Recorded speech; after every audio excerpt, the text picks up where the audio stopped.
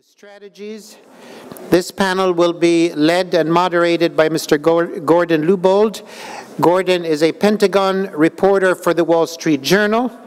He has reported and worked in Iraq, Afghanistan, Pakistan, across the Middle East and Central Asia, as well as from Sub-Saharan Africa and Latin America and East Asia.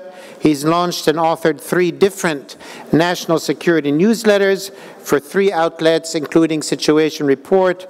Very lucky and happy to have Gordon moderate this excellent third panel. Gordon, the floor is yours. Thanks, sir. Thanks so much. Welcome back, everybody. Great to be here. It's an honor to be talking about this important issue. It seems to me that this morning you heard about the threat and the impact of mines and IEDs. You talked about the tools available to counter all of that.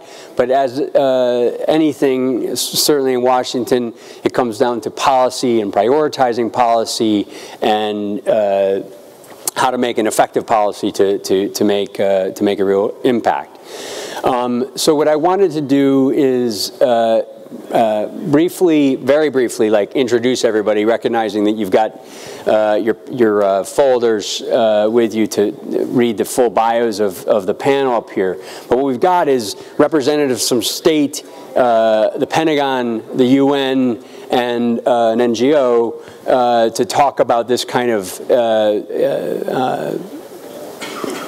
frame of this issue.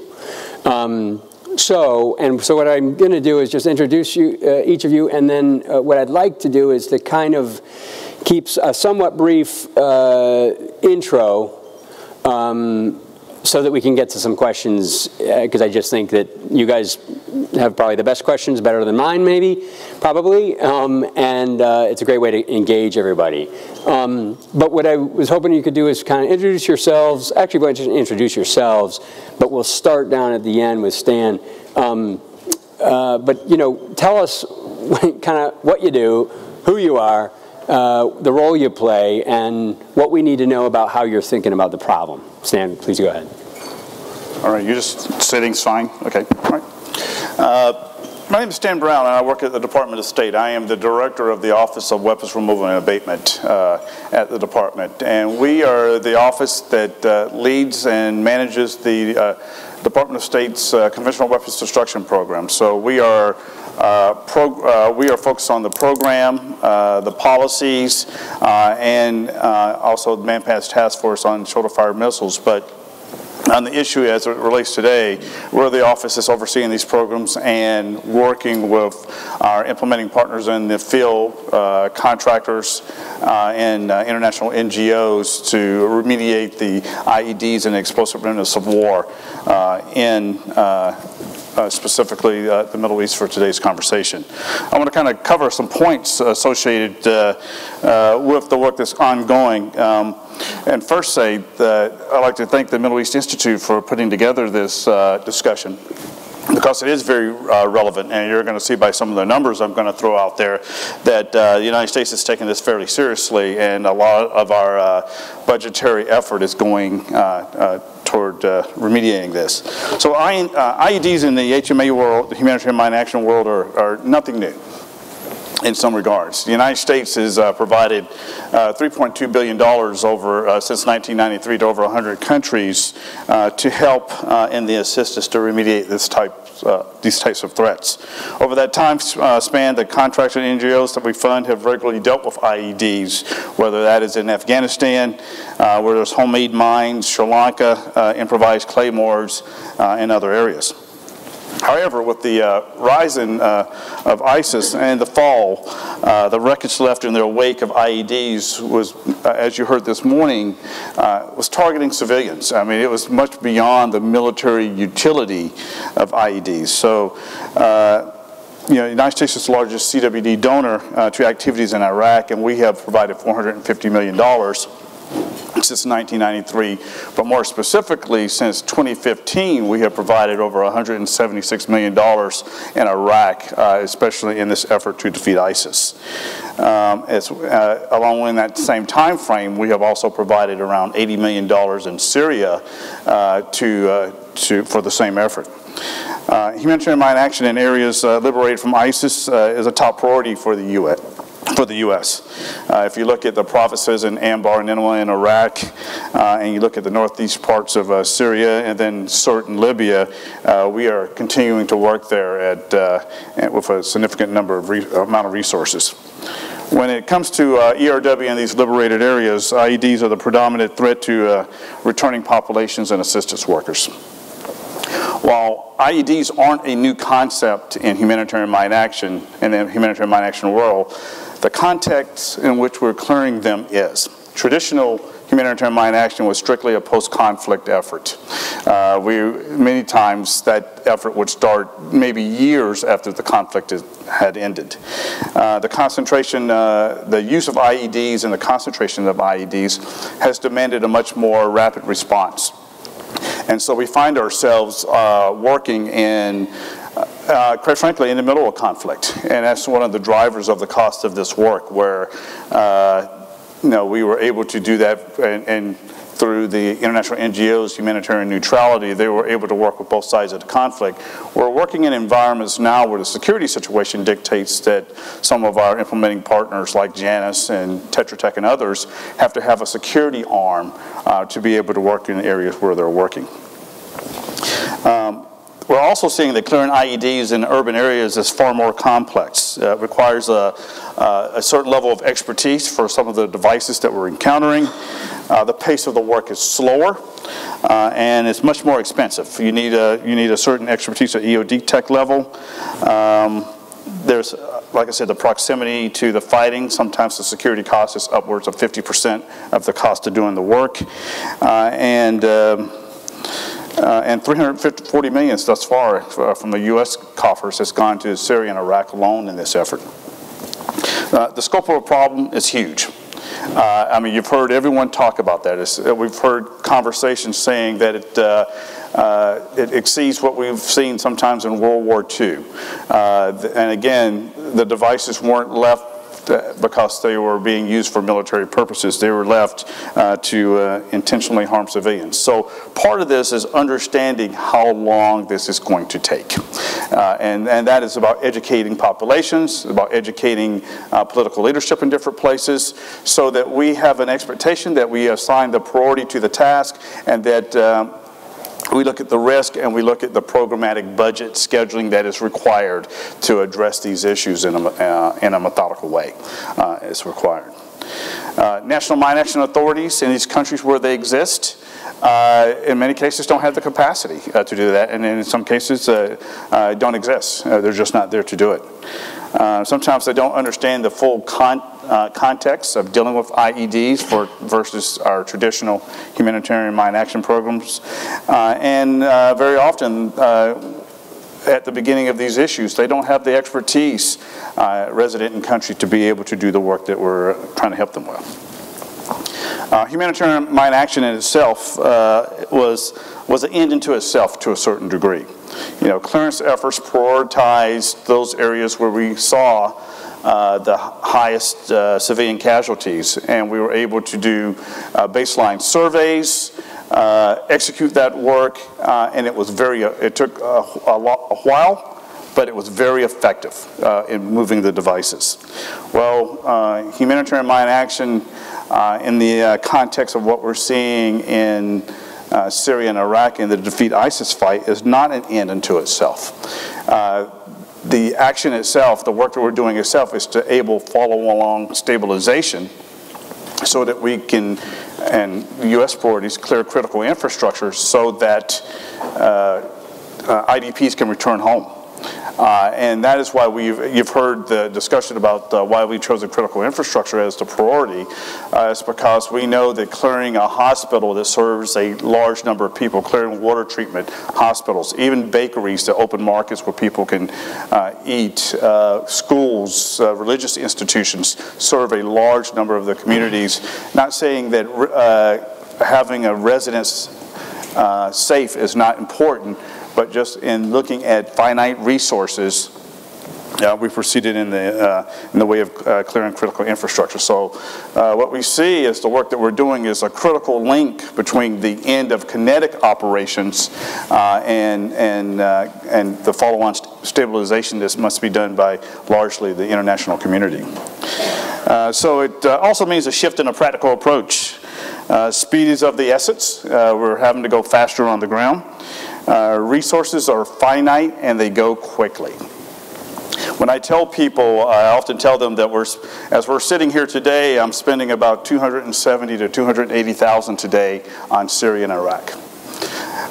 And so it is very expensive. We need to make sure that we're shepherding those resources to meet those priorities. So it takes a lot of work to work with our partners on the ground, civilian authorities, our implementers, to make sure the resources are going to what needs to be done. And we talked about that a little bit this morning. So again, it goes back to doing the water pumping stations, electrical substations, hospitals, schools and universities, multi-family housing structures, facilities producing construction materials like cement factories, key transportation routes and things of that nature.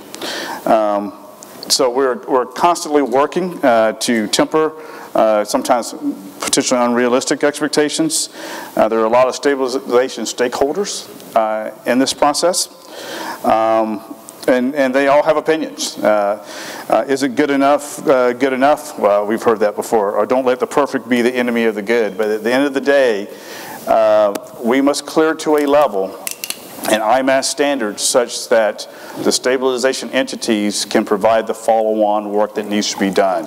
If those entities are entering these areas and they're being harmed by devices that have been left, that has the potential to stall the entire stabilization process. So we're very cautious and conscious of that issue and want to make sure that the work is being done appropriately. And I'll leave you with this point to save time here, but the hard reality is IEDs, UXO, and other ERW will persist for years in areas liberated by ISIS. It will take a sustained, concerted effort to solve this problem. It's not a problem that is going to be solely solved by the United States or the international communities. Host countries are going to have to take ownership of this problem. They're going to, as we're helping them with this now, they're going to need to embrace the fact that we're helping them build capacity to handle this problem for local ownership in the future. If you just look at World War II as an example, you see that Europe, London, the UK, Germany, and other countries are still finding ordnance now from those from World War II, and they have to have the capacity to be able to deal with that in the future. So with that, I'll leave you, and again, thank you very much for the opportunity to participate and speak to you about this issue. Stan, thanks so much. We'll go now to Mark Swain from the Pentagon. If you just properly introduce yourself and go for it. Well, good morning. Thank you all for coming and listening to us today. I think this is a really important issue. Where I work in the Pentagon, I work for Secretary Mattis in the Office of the Secretary of Defense for Policy. My position is the Acting DASD, Deputy Assistant Secretary of Defense for Stability and Humanitarian Affairs. I work under the Assistant Secretary for SOLIC, Special Operations. He's got 3 DASDs, Counterterrorism, Counter-Drugs, and Stability and Humanitarian Affairs. So we have drugs, thugs, and hugs, so I'm the hugs person. I kind of have a big bubble, so I don't really like to hug, but I do like people, and I like helping humanitarian issues. And I think it's an important part for the Department of Defense. In our office, we also cover EOD, Explosive Ordnance Disposal, and we could sit here and talk about all of the things the Department of Defense does for our force for explosive ordnance disposal. All the services have EOD officers and NCOs who do great jobs wherever our soldiers and sailors and airmen and Marines are deployed. We also work closely with what used to be JIADO and JITA, And that office has best practices of how the U.S. military can counter IEDs and deal with ERW, explosive remnants of war. But there's two specific programs that my office oversees. You heard from one of them, Sean Burke, earlier today, that focus in the humanitarian space.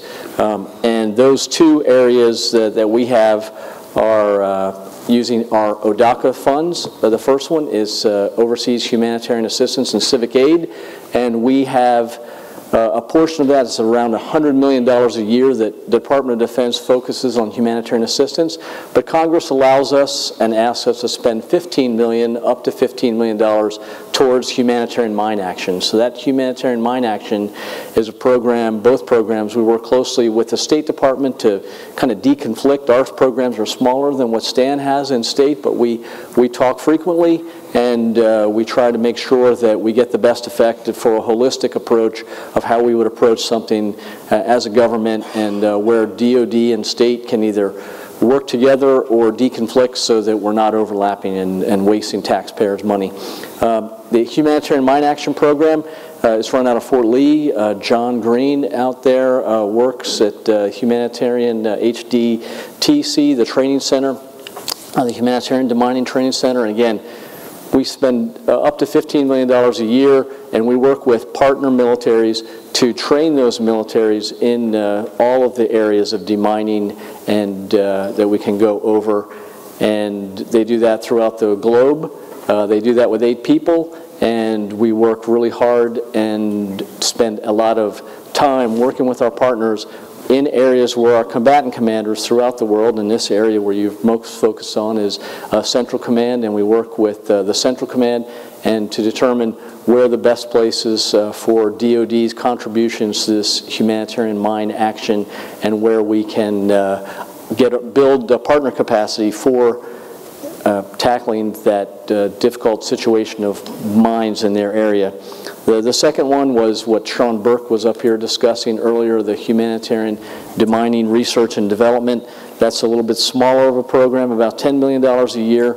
They work very closely with our NGO partners.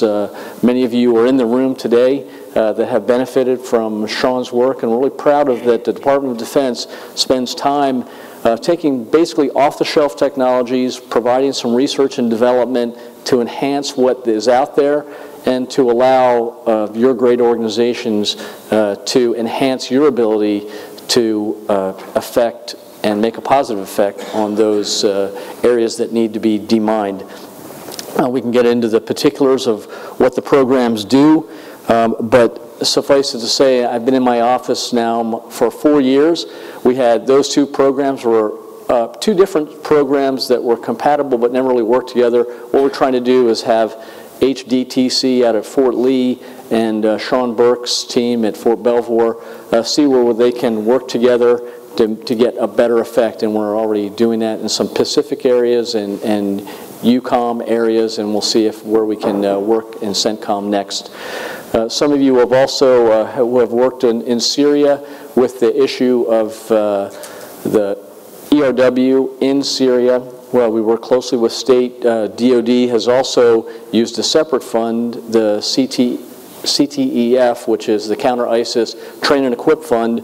We have, as a department, trained the RISF, the Raqqa Internal Security Forces, in their ability to counter IEDs and go after those ERW that are in the area. So again, DOD has two basic humanitarian programs. We do a lot with our own force, and then sometimes we have special funding and authorities where we can assist partners specifically, again, for Syria, and we really work closely with the state in what we do, and we're very happy to have programs that work with the NGOs to enhance durability. Thank you.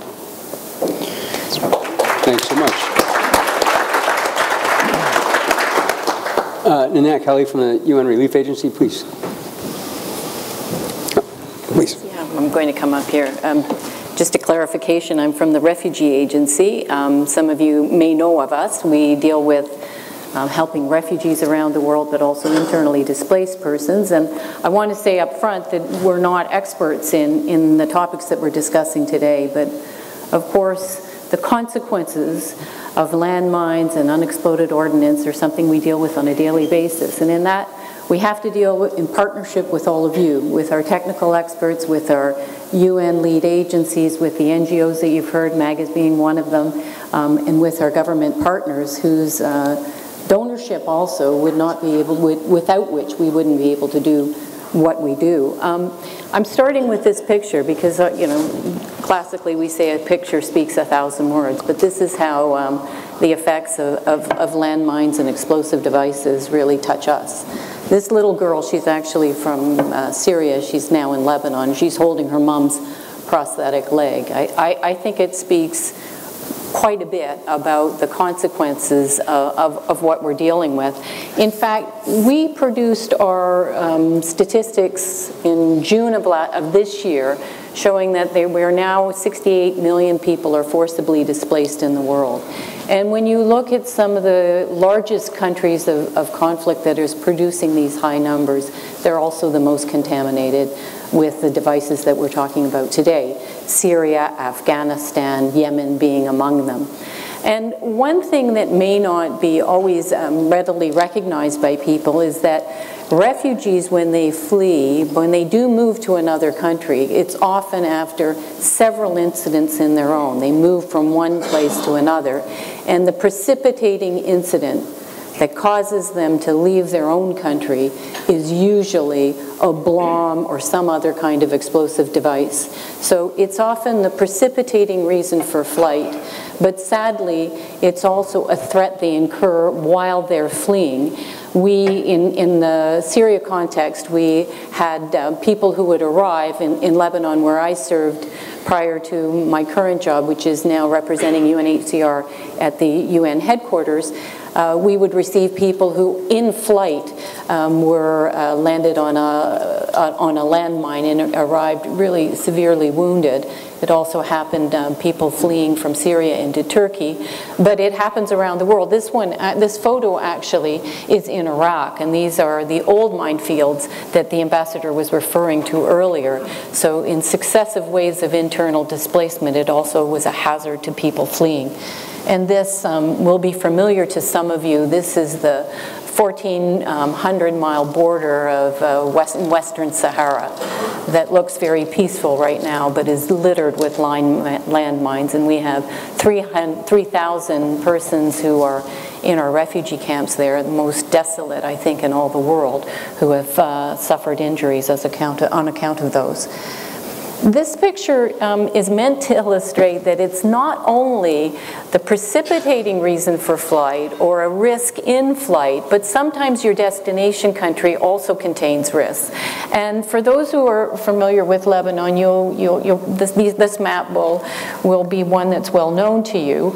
Lebanon sits very nicely within the state of Connecticut. I believe it's about the same size. It has 4 million people, and it's received over 1 million refugees. And they were coming in over a 2 or 3 year period when I was there at 10,000 a week. And initially they were, you see the red zone, that's the Bekaa Valley, they were coming into that part of the country. But they slowly spread throughout the whole country, including in the southern areas, which are, you can't see so well from this blow up, but the brown dots are the areas that are were very heavily mined, especially after the 2006 war with Israel. So we were facing, and these refugees were facing, as were the local communities, this huge influx. People who needed shelter, who needed homes, who needed health care and food, and yet also faced risks where they were settling. I also wanted to show you this as just a representative reminder of the kind of isolation that persons who have suffered a landmine incident or an explosive hazard, what they incur. In a host country, we have great difficulty trying to meet the very basic needs of most people. And persons who have been severely injured, their vulnerability is much, much deeper. Healthcare funding for a humanitarian situation can basically service at most, we try to do health-saving needs. We're constantly trying to prioritize across equally compelling needs.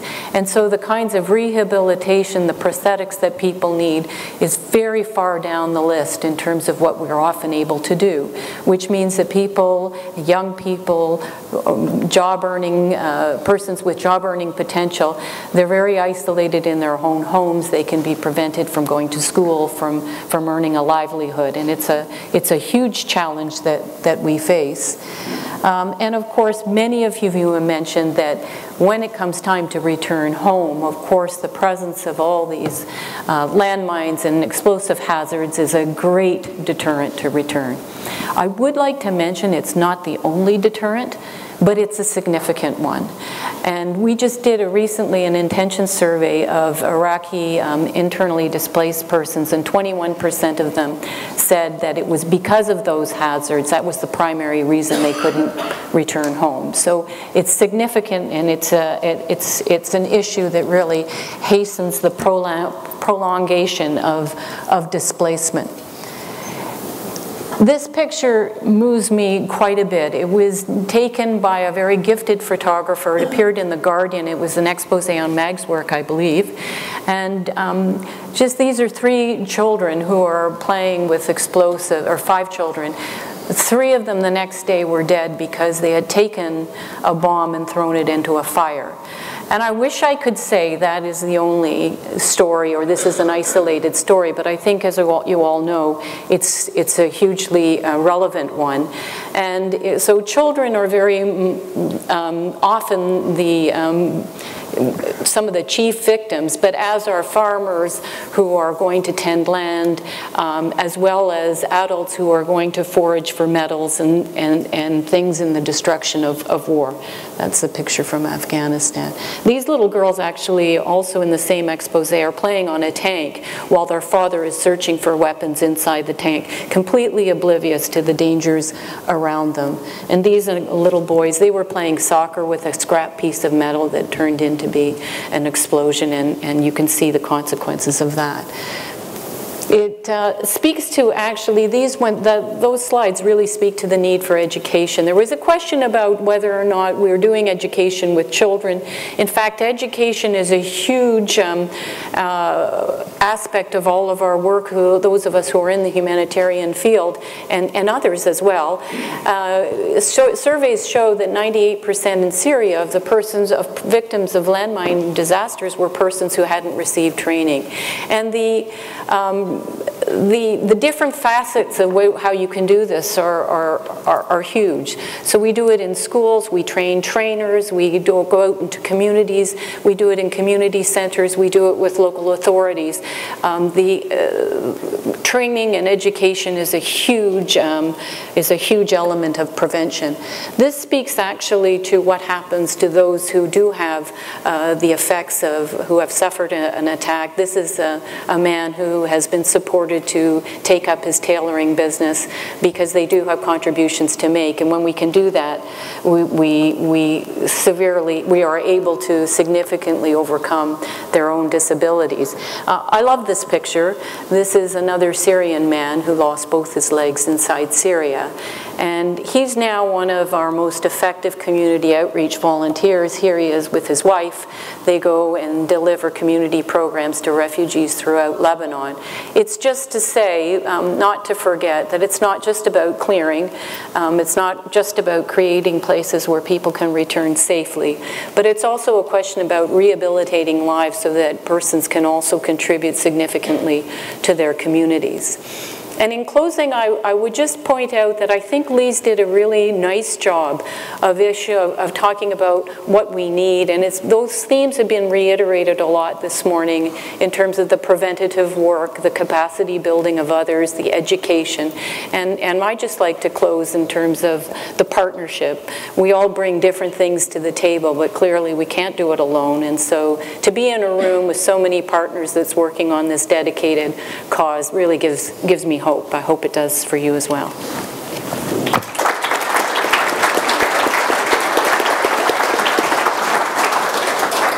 Thanks, Nanette. General, please. I'm going to follow Nanette and use the stand, but I'm going to do the same as the others and deviate from my notes, because I think a lot of what we've heard today has already been said, and I think it's best to try and pick out the things that matter.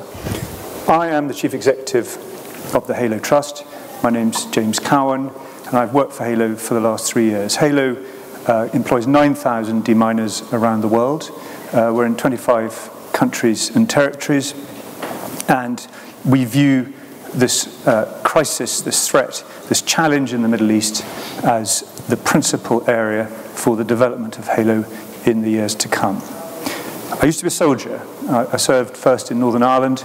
I regret to say that there's no honour in acronyms, but the IED comes out of the Northern Ireland campaign of the 1970s, 80s and 90s. I served in the Balkans, which was largely about landmines proper, but I then really came of age as a soldier in the Iraq campaign as a commanding officer of my battalion, where most of my soldiers killed were to IEDs. I commanded a brigade in Afghanistan in Helmand, where again half of the soldiers of the 64 of my soldiers killed were killed by IEDs, and I finished commanding a division. So I have a feel for this problem, both as the director of a humanitarian organization, but as someone who has practiced in these areas. So I'd like to begin with a quote from that old Prussian Karl von Clausewitz. The supreme responsibility of a commander is to understand the nature of the conflict with which he's engaged, neither mistaking it for or turning it into something that's alien to its nature. What concerns me about this discussion today is a tendency towards applying templated solutions to all of these countries. Each one of them is very different. Each one of them needs to be considered on its own terms. The war in Iraq is largely a campaign of reconquest by the Iraqi government with its American and other allies. The war in Syria is a campaign of reconquest by the government of Syria with its ally, Russia. These are very different things. The conflicts in Libya, in Yemen, in Somalia are largely about ungoverned territory to one extent or another. The conflict in Afghanistan is largely because neither the Taliban or to a lesser degree ISIS can conquer Afghanistan, and the government of Afghanistan cannot reconquer Afghanistan. So you have very different challenges in each of these countries. So to apply a single template to any of them, I think is dangerous and should be avoided. But there are certain things which I think are of interest and we can consider. I was very interested by General Wolf's description of the blended solution. And I personally, as an organisation, as the leader of HALO, buy into that and wish to be part of that solution. But I do think that blended solution can only work, for obvious reasons, in a country where the government is friendly to those coalition partners who are supporting it. Clearly, a blended solution in the context of Syria would not be appropriate. There are, of course, other areas outside of Syrian control in Turkish areas or Kurdish which would lie outside of that particular categorization. But we need to take each of these problems on their own terms. I was then very interested in the descriptions that I heard of the IED and its relationship with the landmine. Well, again, I think there are dangers in overgeneralizing. It seems to me that the IED is almost an unhelpful term. It can come in so many shapes and forms. Something that the IRA posts you through a letterbox, through to a truck bomb. Things that cover this huge breadth are not necessarily helpful. But what we're seeing largely in the Middle East is the wholesale production of relatively cheap technology which are victim operated. And these things are, in effect, homemade landmines. And because they are homemade landmines, they can be dealt with in that particular context. Where they are command initiated, where they are more complex, then there's a different set of rules that apply. But we need to be able to break out this problem and not generalize about it. I think there are dangers in so doing. But at the heart of this, and coming back to that quote from Clausewitz, lies this question of consent. Is there consent for any party to be able to operate there, to clear these devices safely? If such consent exists because of reconquest in the way I've just described it, then I think, in a sense, it's compulsory consent that's been achieved. There may also be voluntary consent because it's possible in the context in Afghanistan to negotiate with an armed opposition group and to gain that humanitarian space to operate there. Again, we need to take each of these circumstances on their own merits. But there are other very practical, technical issues which we need to think about. We've heard a lot of very interesting and novel solutions today, but we do need to root this in the practical and the pragmatic. What we're dealing with largely in the Middle East is a conflict fought in urban areas. Much of the technology that was previously used in the classic landmine campaigns of the 80s and 90s were appropriate for a rural rather than urban environment. There's a whole swathe of new technology that's now being trialled, and we've heard a lot about it today, and I'm extremely grateful. I'd like to put on record my thanks, particularly to the United States government for its support of HALO and other such NGOs in developing that technology. We want to be part of that solution, and we wish to work with you as a partner to resolve these problems. It isn't just about the technological solutions, it's the tactics and techniques that accompany those solutions. How do we prioritize? Is it key infrastructure? At what point do we get communities back into their homes? How do we go about doing that? All sorts of interesting legal issues beginning to arise surrounding ownership of homes. If we have to destroy a home, who has the liability for that home if it has to be rubberized as a result of our work? All these things need to be thought through. It isn't simply in the technological space that we need to focus our work. And because we are a community of mine action people, we do tend to talk in a technical rather than broader sense. And I would like to see the debate broadened with that in mind. I'd also like to think about longevity as a final point. The war in the Middle East has now gone on longer than anyone's experience of the Second World War. That Second World War was horrific in terms of its intensity, but we're now seeing generations that have been subjected in the Middle East who've literally grown up with IEDs and other explosive ordnance. And it may last for generations to come. This may be 100 years war that we're dealing with. How do we operate in such an environment? How do we sustain ourselves as organizations for the long term? We tend to be funded for specific programs which last perhaps months, perhaps years, but never do we think in terms of decades. The HALO Trust invests a lot of money in training its staff. That investment is something we pay for ourselves, and I'm pretty proud of the fact that HALO has seeded the broader mine action world to such a very considerable degree. But I would like donors to start thinking for the long term. How do we get set up in order to manage this tremendous humanitarian problem, not just for the next few months or years, but potentially for decades? Thank you very much indeed.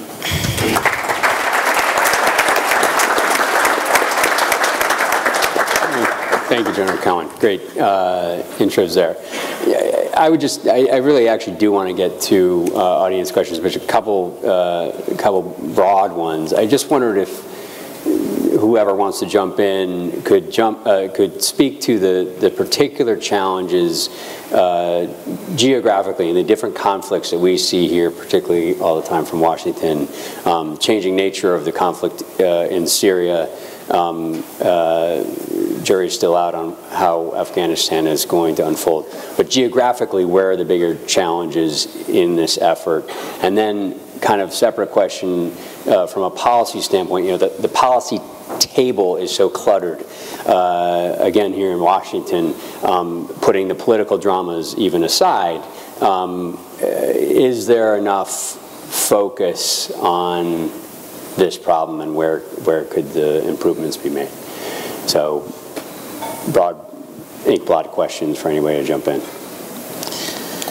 Stan, I'll jump in first. You get to go first. So, and I agree totally with James on the issue of every situation that we're going in, every country, every solution is a different solution or a problem that requires a specific solution to the situation.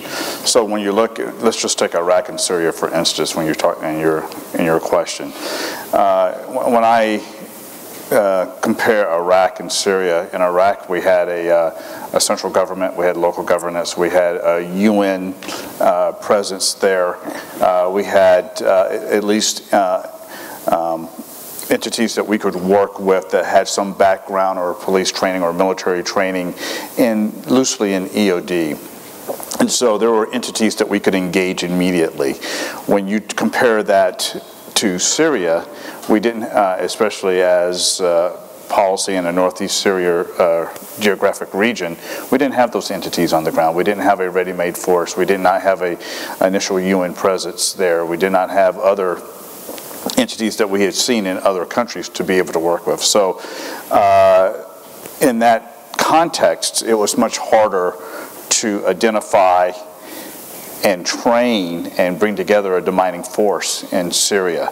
But in both cases, quite frankly, due to the entrepreneurship and expeditionary nature of our implementing partners like Janus, Tetra Tech, MAG, Halo, and others, they were able to solve some of those things, but it makes it difficult. That's a challenge within itself. That's a challenge on the policy side, the broader Syria policy, and the way forward with that, and ultimately will be probably solved in a Geneva context of the civil war there. So as we look at these issues, and then I look at Libya, where because the Libyan government needed training, they wanted that context of their assistance from the U.S. government to be limited to training Libyan entities to be able to do the work there.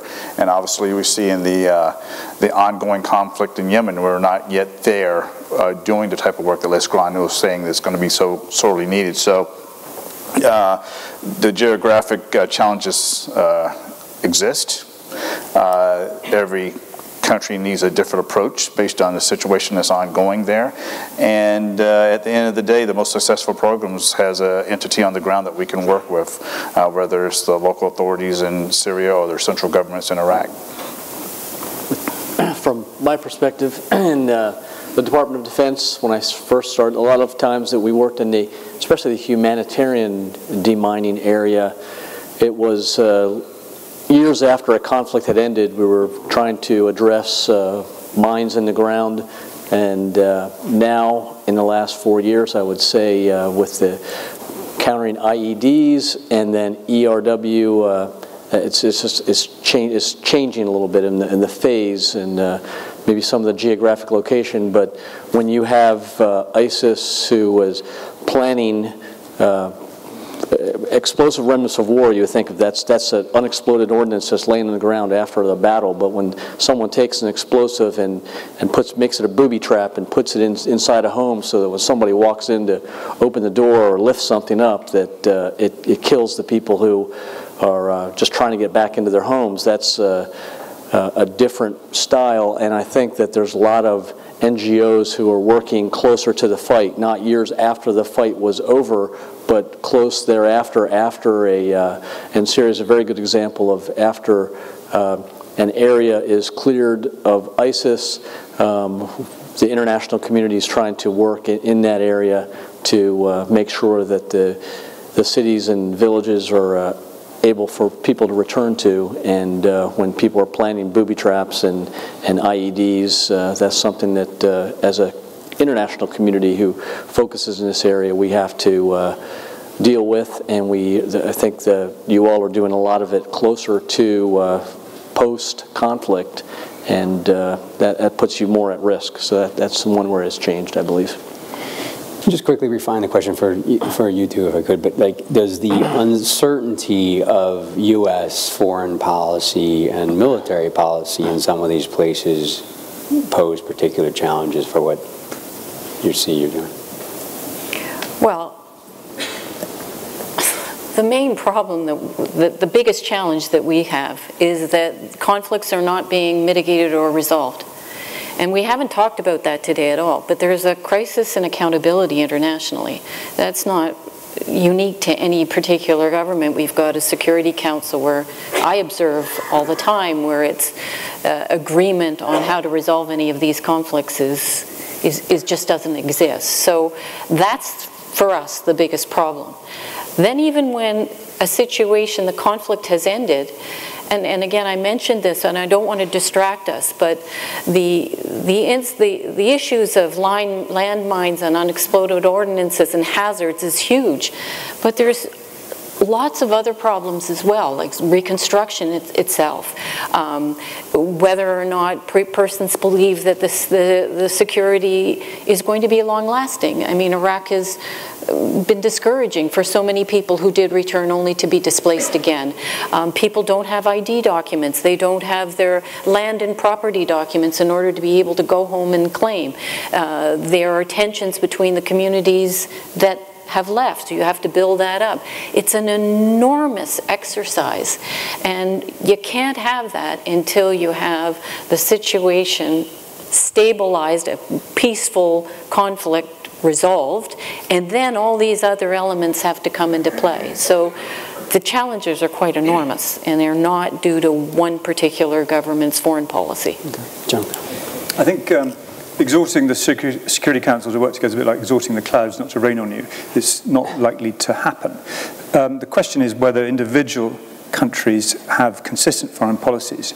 I do think, in fact, the United States has been consistent in its approach to Iraq in the last few years, and that consistency is paying off, and the country is benefiting from the campaign that has taken place. I think the United States' recommitment to Afghanistan and that of other allies is also extremely helpful. The decision to leave Afghanistan in 2014 was not helpful. I think, though, there are other countries where lack of clarity is a real problem. I think the situation in Libya is a very good example. And of course, the big question is how the West will now respond to a resurgent Syria, which is slowly reconquering that territory, which does not is not held by either Kurds or Turks. And the West is yet to resolve how it wants to address that, because there is a massive humanitarian challenge within Syrian regime-held territory, which we would like to help with, but we can't do so unless either donors wish to fund us or the sanctions regime allows it. Thank you. Let's open it up, otherwise I'm a liar and we'll never get to your questions. So let's just jump in. Ma'am, please. Right here. I don't know if, do we have microphones? Yeah. Someone's coming right here. Thank you. Thanks to the panel for this nice presentation. And I also heard you talk about accountability. The problem is just touch the outside rather than really invested inside. And currently, even in the United States, we talk about human rights, we talk about social programs. Most likely, they are not really reach out to benefit those we are supposed to say they are recipients supposedly, but it's not. So it's really resources diverted. The government is really or planned by the bad people. I want to use a layman language so you understand it. So the United States, you have a lot of problems, and so they send other people to the jail when they are really innocent. And by employment, it's supposed to be, number is supposed to be good, but actually employment is really negative productivity. So government abuse everything is possible, then make our society worse. So I just wonder if we can establish a good accountability really based on the basic justice and peace concept to investigate whether the resources go to the right place and so prevent all the war, all the disaster in the humanity. I just wonder if you can investigate each of your department. Now I know almost every agency now they have PPP program. Here, let me just pop in. Can you just either somebody react or ask a real question? If you can go into investigate the PPP program, which is reflect the extreme fraud and crime and abuse of power that create all the social problems in the United States and overseas. Okay, thank you. Thanks. why don't we jump around to a few different questions, and then unless somebody wants to jump in, I wasn't sure. Let's get to the back here, gentleman in the white shirt, please. And if somebody wants to react to the first one, Hi, they can. Thanks. I'm Namo Abdullah with Rudao Media Network from Kurdistan in Iraq. So I have a question for Mr. Brown of the US. You said since 2015 the State Department has allocated $176 million for demining purposes. But the problem is like Sinjar, for example, which is a small town, which was a small town of nearly 80,000 people, remains uncleared of landmines, even though it was liberated in 2015. So one could rightly wonder where all that money was spent. Does the United States set goals for the NGOs or organizations that it funds? Thanks. Yeah.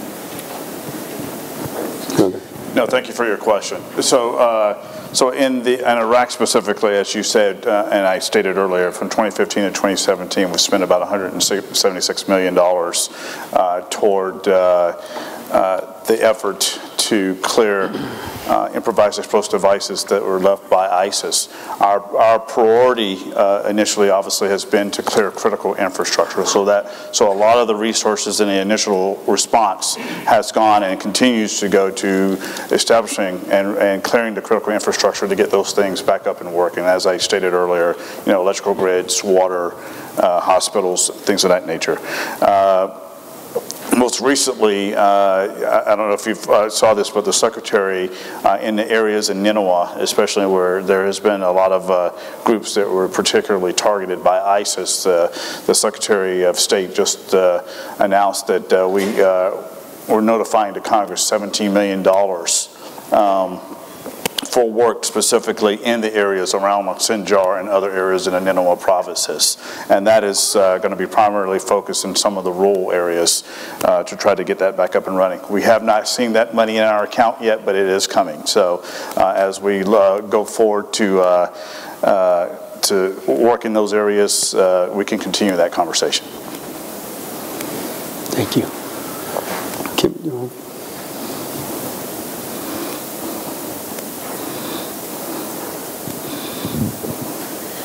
Kim Dozier again.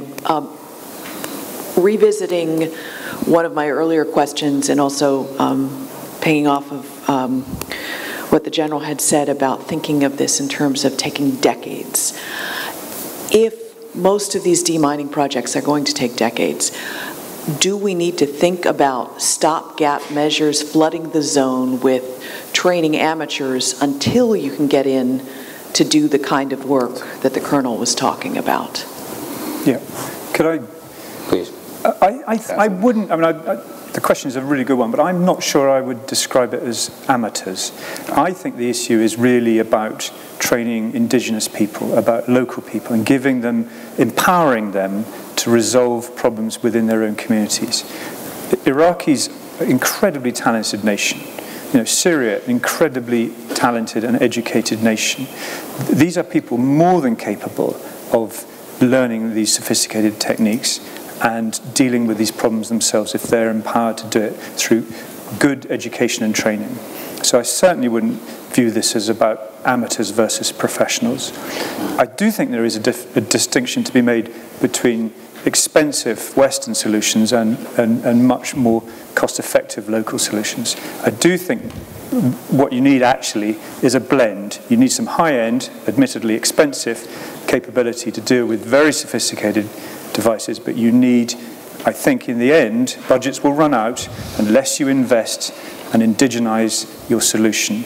And then you can begin to roll it out to very much larger numbers of people within these affected countries. I think it's important, and I agree with James, I think it's important in the context to understand what, from a donor perspective, what the U.S. is funding. When you talk about Iraq and Syria, we do have implementing partners that are contract companies that we have funded to do a lot of the very technical IED work in the urban environment that comes with a security capability so that they can work in the security environment where they're working in. That doesn't mean that we stopped funding international NGOs. We continue to fund NGOs in Iraq and in Syria to do work, and in the United States in 2017, or using 2017 funding, also worked in about 45 other countries, or funded projects in 45 other countries. And all that work was, the lion's share of that work was done through international NGOs who were employing local civilians from their communities to do that work and clear their communities. Thank you. Right out. So we got, sir, you had your hand up there with the, right there, please. Yeah, right here first, and then we'll get to you. Thank you. I would like to ask a question from General James, who is the new CEO for Hello Trust, regarding the challenges encountered with the humanitarian function in Afghanistan, specifically for demining operation. In the old days in Afghanistan, the challenge was that encounter in Afghanistan, especially focusing on the security measure. In the old days, demining operation and ICRC operation in Afghanistan, they had freedom of moving anywhere to go to Afghanistan, to operate, to work, both under the control of the Afghan government as well as with the opposition. But nowadays, ICRC keep their role to go anywhere, to go and collect wounded people and do operate anywhere in Afghanistan. But the mining operation needed a lot of security assets. They depends on the Afghanistan security forces to establish security for them to go and do the demining. What is as the new CEO of Hello Trust, do you have any policy in order to obtain or to resource the same role of the NGO as it used to be, as a non-political or organization, that there should, it means give the same role of to have freedom of movement anywhere to go and work for that? Thank you very much, and it's a very topical question for us. So I would say that no Soviet was likely to object to us clearing Soviet-era landmines because the Soviet Union had ceased to exist and Russia had left Afghanistan. So we have achieved, with other operators, a remarkable success in Afghanistan. 80% of the residual legacy threat of conventional landmines has now been cleared. The 20% that remains is still huge, but that is an enormous success. It was done because we had consent. Nobody objected. The problem we have now is that casualties are now being caused by IEDs, and of course IEDs are not laid by the Soviet Union, they're laid by armed opposition groups, notably the Taliban. And so the issue is, do they want them removed or not? And we therefore need to achieve local consent. We actually are not arming ourselves. We are not securitizing our solution. We are working with local communities, and by talking to people, by having an inherently Afghan operation. Of the 3,500 people who work for Halo in Afghanistan, only 4 of them aren't Afghans, and the boss is an Afghan. And so they understand the country, they know who to talk to, and that is how the solution is achieved, and that's how we get access to those areas where we want to work. But even with all that negotiation, there will still be areas where the Taliban and others will not want us to work, and we're not going to try and go there. And there is only so much that an NGO can do before the solution lies elsewhere. Do you think, sir, that DDR and DIAC program was one of the main factors, the Taliban looking and demining operations, not the humanitarian function? I think there's a whole lecture to begin, but in brief, I think the Taliban is not like ISIS. It's far less ideological. It's far more of a franchise. Many more of its local warlords simply want jobs for its young people, and we're there and willing to give them those jobs. So I do think that turning particularly young men of fighting age away from violence, get the Kalashnikov out of the hand and put the mine detector in the hand is where we should be going. And we also want to employ women in Afghanistan. That may be a slightly revolutionary statement, but it's something we're increasingly focusing on. Interesting point. Sarah, I promised you a question back there. The issue of corruption, what are you guys doing in terms of mitigating corruption? Because at the end of the day, it's all about corruption. We've invested blood, treasure, and soul, and there's massive corruption. What are we going to do about it? Good question. Thank you. Who wants to jump in? I could just start by saying we believe that one of the great side effects, unintended side effects of the mine action cause is the degree to which the discipline and sound managerial structures of organizations like MAG or HALO obviate corruption. And we go to huge lengths to make sure that we are not corrupt and that the money that we're given by our donors is spent well. And we are also helped in that regard by the very clear auditing that takes place, because you as taxpayers would expect nothing less. And I think it's a really important aspect of what we do. Again, agreeing with James, I think part of your question is we don't give money directly to governments for demining purposes. We are giving it directly to implementing partners who we execute very high level of oversight, audits, inspections, visits to the site. So that's one of the ways that we guard against the issue of corruption. Okay. I want to thank our panel here. I'm smarter than I was coming in. Really appreciate everybody's comments, and thank you very much.